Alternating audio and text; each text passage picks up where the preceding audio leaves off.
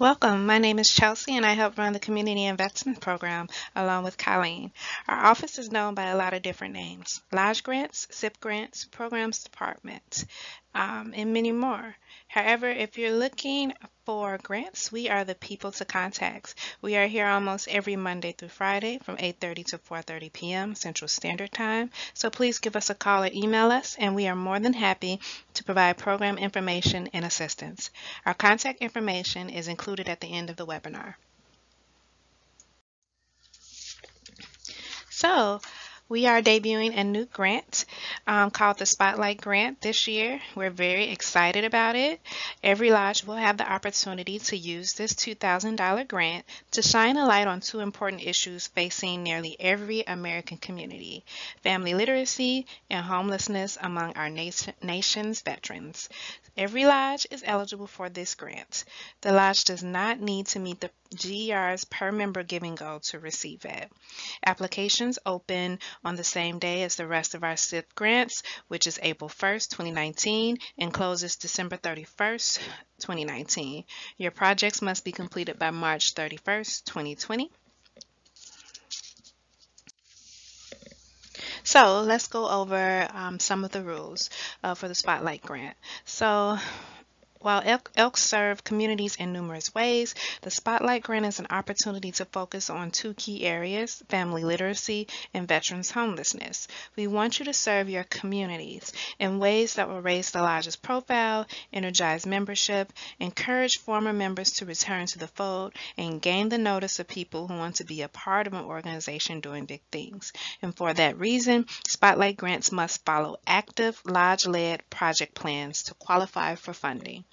So, one of the first requirements is that of the focus area. Projects must include a significant family literacy activity or directly address the needs of veterans experiencing or at risk of homelessness. It also must be lodge-led. The lodge shall oversee project details and grant funds. Spotlight grants cannot be a donation of supplies or funds and cannot be split between multiple projects. The lodge must select one project, demonstrate the need, and implement the project in the community. The project plan must be followed as outlined. So this is a little different from any of our other grant offerings in that we provide the project plan and the lodge must follow it and adapt it to its community. So we'll be going over those 7 projects in a moment.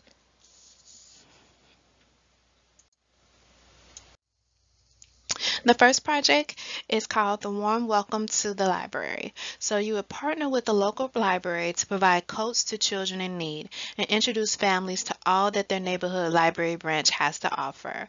This project is done in partnership with Operation Warm. As you might have already heard, last year we started up a partnership with the organization to provide coats to children in need. They have another project that requires partnerships with the libraries, and we wanted to promote that as a good literacy project for lodges to do. So this program connects families with their local library and provides libraries with the opportunity to showcase their services and programs. By giving each child a brand new coat when they attend the event, a warm welcome to the library program fulfills an urgent need, while simultaneously encouraging literacy and learning at local libraries. So the first step of doing this project would be to find a library. Before applying for this project, contact your public library to review the program objectives and get their buy-in. Once the lodge's public library agrees to participate, visit Operation Warm's community partner registration page to make an account and review a step-by-step guide for hosting a successful event. Please note, this program costs approximately $4,000 to complete, so consider combining a beacon, gratitude, or promise grant to complete this project. Step 2 would be to identify children in need. You want to work with local connections to identify families and invite up to 150 disadvantaged children to attend the event. Examples of organizations to reach out to include schools, the YMCA, Boys and Girls Club, Head Start, and Big Brothers Big Sisters. Step 3 would be to help children get properly fitted. So coordinate staff and volunteers to help the event run smoothly. Examples of volunteer roles include helping children get properly fitted for a coat, registering children for library cards, or leading various activity stations. The roles are entirely dependent on the needs of the lodge and its event. And lastly, you want to make it your own. Invite a balloon artist or a puppeteer, or create a make-believe dress-up area with the mirror and props. Activities will contribute to making your coat giving a memorable experience. The second project is called Suds and Stories. So you make the local laundromat a center for childhood literacy and development while guests do their laundry. Elks entertain children with literacy activities, The research is pretty clear. Parents of very young children who talk to, read, and engage with them as often as possible help build literacy skills at an early age, an educational foundation that can give kids a jump start on future academic success. What we also know is that parents of very young children usually have to do a lot of laundry. Low-income families tend to bring their kids with them to public laundromats. Using a Spotlight grant, your lodge can transform the local library into a center for early childhood development and children's education. While the guests do their laundry, children are safely engaged and entertained with activities, including music, reading, coloring, face painting, and more. I want to be clear that for this project to qualify, there has to be a significant literacy component to the project. So your activities should really focus on literacy, and to make sure that you keep the children engaged, you want to find fun literacy activities. So here are the steps to organizing a successful project. Step 1 would be to identify a local laundromat. Before planning an event, you can locate a local laundromat that is willing to partner with the lodge. The business owner may want to contact the Laundry Cares Foundation, which frequently seeks out laundromats to host free laundry day events and provide literacy resources to underserved communities. So if you all are interested in partnering with them to do that, I would suggest having the owner contact them. To ensure attendance, lodges should consider laundromats within walking distance for families with transportation restrictions and close to motels, low-income housing, shelters, or city transit stops. Additionally, ideal laundromats should have a sufficient number of working machines to handle the number of families that might attend. Step 2, identify families in need. Examples of groups to target include schools with high percentages of low-income families, the YMCA, Boys and Girls Club, and Big Brothers Big Sisters. Determine laundry logistics. After securing a laundromat, determine the number of washers and dryers on site and the average cost per load. You want to make sure you have all the funds you need to make this successful. The lodge will also need to decide how long to hold an event. For example, is it going to be 2 or 3 hours? If it will limit the number of loads per family, and what supplies it will offer to those families. So I have seen some examples of projects in which parents might sign up on Eventbrite to register, or you hand out tickets on a first come first served basis. So that's an idea for lodges who are considering that project, to handle the amount of families that might come. And lastly, you want to make it your own. In order to qualify, the event must include a literacy component geared towards children. Some ideas include hosting a story time, providing free books to all children who attend, and other literacy building activities. Our next project is Imagination Library. This organization was launched by country music star Dolly Parton and the Dollywood Foundation, and provides children with a free hardcover book every month from birth to age of 5. Lodges are encouraged to support the Imagination Library by becoming a program partner. So the lodge will promote the program, register children with the Imagination Library, and fund the books and mailing. And once a child is registered, the Dollywood Foundation takes over sending the child a new book each month. For this project to qualify, lodges must host a kickoff event to enroll children in the program. To get started, You would need to visit the Imagination Library site locator to determine if there is an existing program in your area. You don't want to duplicate existing services. So if there is a program that already exists, the lodge must partner with them to host an enrollment event. Typically, local United Ways or libraries might already be a part of Imagination Library. So if that's the case, the lodge should reach out to them and see how the lodge can be active in that. If an area does not have a program, the lodge must register to start one. The Imagination Library will assign a regional director to help you along the way. Immediately upon completing the form, a two-step form, you will receive both your regional director's contact info and a quick start guide designed to assist you with the initial stages of starting a program. So with all of that getting started, the next part would be, of course, to define your area of need. So the Imagination Library is a free gift that can be given to children residing in a predetermined postcode, school district, town, county, or even an entire state. Per program guidelines, children should not be excluded based on any other factors other than age and residence. So, for example, children 6 years of age cannot be enrolled in the program. Or if the lodge can only fund 80 children, it should consider focusing on a particular area, maybe the lodge's city or just within its county. Step 3 would be to identify a nonprofit partner. According to program requirements, your lodge must have a local 501c3 agency on board as a key collaborator. So due to postal regulations, the return address on all books must be that of a local 501c3. That is because nonprofit organizations receive a special pricing from USPS. So this is why it's critical that the lodge use a registered 501c3 as its mailing address. This same address must also be listed as the contact on your registration brochure. Lodges may not use the Elks National Foundation as its local agency.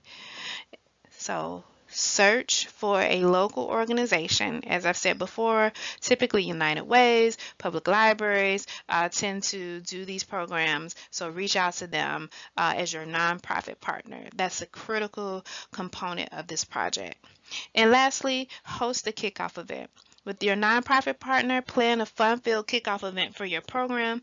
The event should have a registration area where participants can enroll their children and ask questions. So, fun fact, we consider Dolly Parton the patron saint of the Community Investments Program. One of our lodges sent in a photo of themselves holding a check with a Dolly Parton cutout, and so we have it hanging in our office. So we were very excited to be doing this project.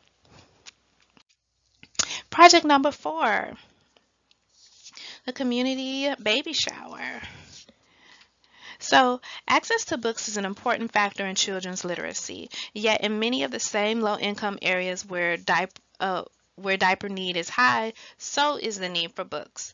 One study shows that in low-income communities, there's an average of 1 book per 300 children. This is in stark contrast to middle-income communities where on average, there are 13 books in a single home. So without basic items like diapers and wipes, infants are at risk for health issues and are not able to enroll in child care centers, impacting their parents' ability to work or attend school. Help parents raise a generation of healthy, active readers by coupling a community baby shower with an early learning initiative. So when you're starting this project, you want to determine the need. Before applying, think of groups to target, including local hospitals, women's shelters, or other organizations that provide services to newborns and parents in need. Step 2 is to make it a success. Inform your coworkers, friends, family members, other lodge members, and neighbors about the event and encourage them to donate. The most needed items are diapers of all sizes, wipes, formula, blankets, onesies, bottles, and of course, the literacy component, which is children's board books. Step 3 would be to partner with your community. So consider partnering with local agencies, vendors, or community groups that can provide workshops on topics such as growth and development, healthy food and nutrition, preterm labor, and safety in play. You want to jazz it up a bit and make it your lodge's special project. So remember, the lodge's project must incorporate literacy. Consider partnering with local libraries, schools, or universities that can provide information and resources for parents to help develop literacy skills in young children. If this is a family-friendly baby shower, include literacy activities for children in attendance. Project number 5. We are now transitioning into our veterans projects. So the first one being the Welcome Home initiative. So as you know, the Elks National Foundation has made a commitment to helping to eradicate homelessness with the VA. And so this is kind of an extension of our commitment to ending veterans homelessness by offering this opportunity to lodges. So if you don't know what Welcome Home is, when veterans transition into permanent housing, they often don't have the basic items needed to set up a household. Welcome Home kits are a great way to provide cleaning supplies, bedding, small appliances, and kitchen items that will help veterans be prepared and feel comfortable in their new homes. The ENVSC has a great guide to this program, and you can find that on their website. If you go to the Elks National Foundation and click on Veteran Services, you can find more about what to include in a Welcome Home kit.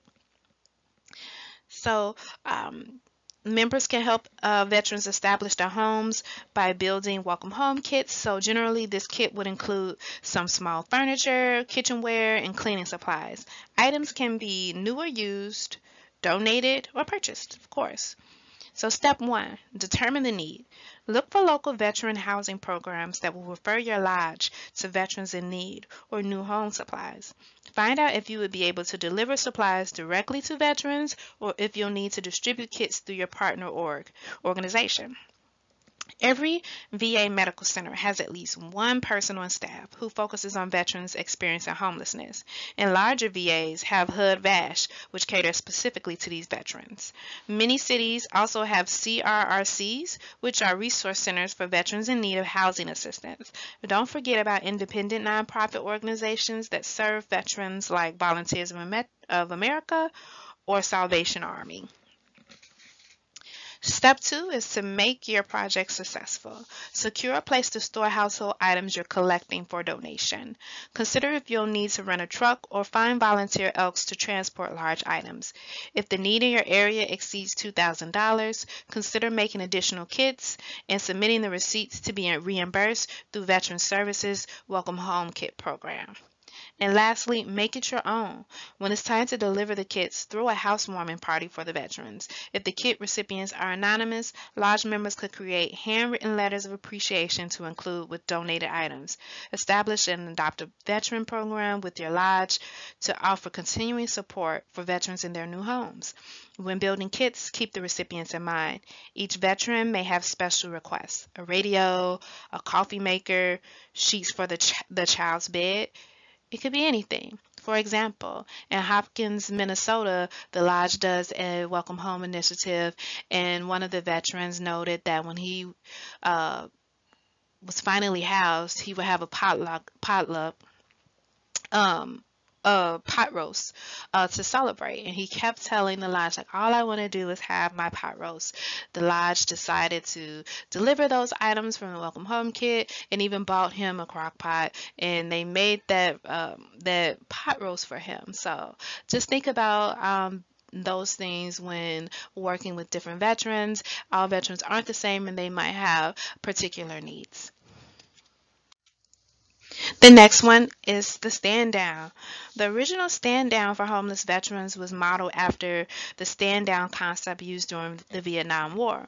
This was meant to provide a safe retreat for units returning from combat operations to take care of personal hygiene, get clean uniforms, enjoy warm meals, receive medical and dental care, mail and receive letters, and enjoy the camaraderie of friends in a safe environment.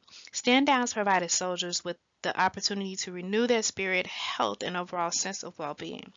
Stand downs are 1 to 3 day events coordinated by local VA medical centers and other service providers to offer various services and resources. To get started, if there's already a stand down event in your community, this is your largest opportunity to get involved in a big way. Contact the stand down point of contact to get started. If your community does not hold a stand down, create one. To qualify for funding, Elks must be actively involved in volunteering at the stand down, and funds should be used to provide vital supplies or services for the veterans. For example, Elks can actively support dental services by volunteering to set up the area, scheduling appointments, or providing kits with dental hygiene supplies to veterans as they complete their visit. Research the need. Do your research. Talk to other volunteers about what they've learned from participating in past stand-downs. Keep in mind that some items like dress shirts or extra large clothing are often donated less frequently.